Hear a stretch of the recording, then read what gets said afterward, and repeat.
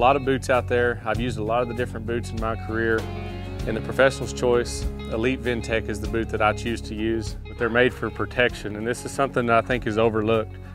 A lot of people are paying $30, $40, $50 plus $1,000 for horses, and they don't spend very much money on protection for their horse. This is the cheapest insurance you can have on these animals. You know, you got 4 tires on your car, you don't just check the front ones, you want to check all of them. And that's something that I'm big on, is making sure that my horse is protected all the way around. These boots are great for support, and this is something I really like for the material.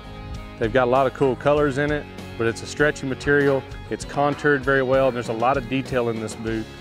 If you look right here, you can see all this extra stitching that they've got in here that you won't see on a lot of other boots. That stitching is to help contour this to a horse's leg.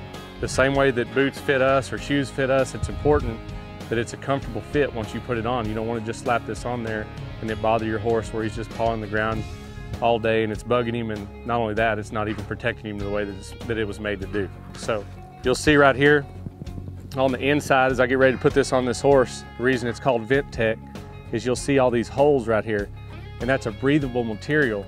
So when I wrap this on this horse's leg and the temperature starts getting up there, you know, we go in places where it's well over 100 degrees a lot of the times.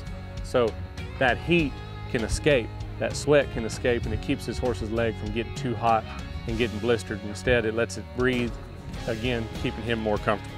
Okay, you can see right here, this boot tells me everything I need to know. Front left, I'm gonna put this on him right here, and watch, without even strapping it, you'll see how well that boot conforms to this horse's leg.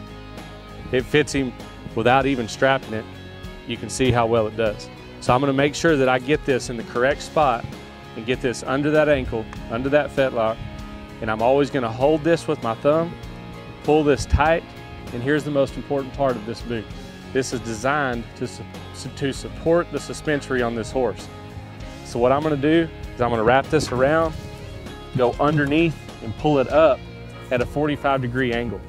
So many times I see guys just strap it across just to get the strap done. That's not what these are for. These are designed to be on, to be tight, and to be fitted to a horse's leg.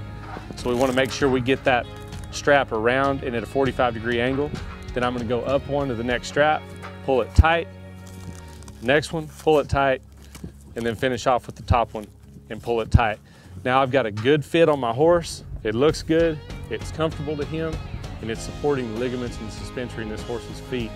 Again, keeping him safe throughout the day, comfortable, and cheap insurance for an animal that's worth as much as he is to me.